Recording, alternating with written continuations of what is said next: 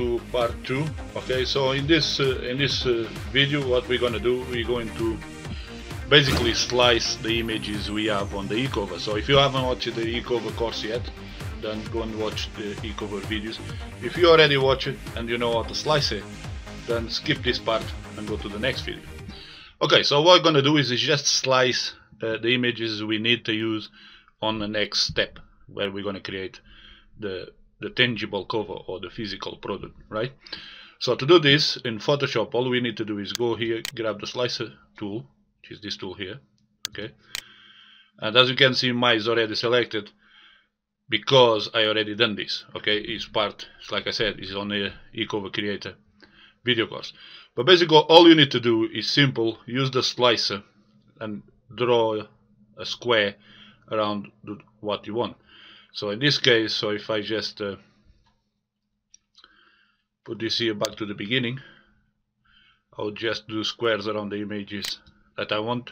Okay, basically I want all the images to design the cover for the real product. Once I did all the slicing, so I'm gonna go a step back here. Once I do all the slicing, all I need to do is save these files in a high grade, so the cover comes out looking nice. Okay, so after the slicing, so all we do, we go to file, we go to save for the web and devices, we click there. Okay, and this gives us a preview, and we can actually preview on the web. But before you probably up here, you need to change this to JPEG I. Okay, you want a really high quality image because you know you're going to use this in a real cover, so you want the product to look good, right? So once you did that, you can actually preview on the web. You click on the globe there, and that shows you how it looks like on the web. Okay, so it looks pretty good to me.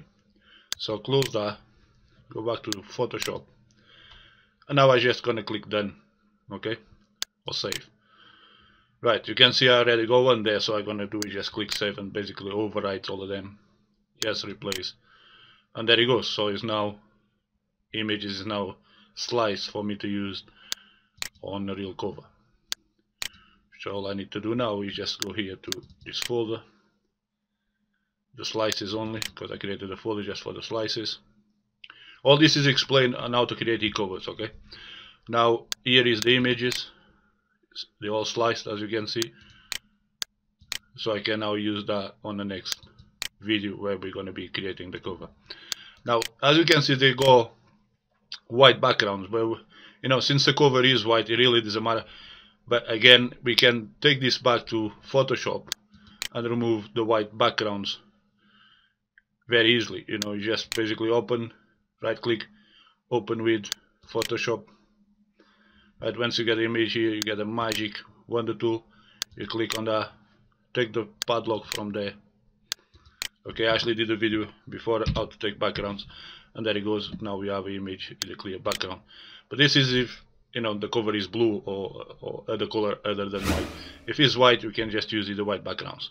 So let's move on to the next video and build our tangible product.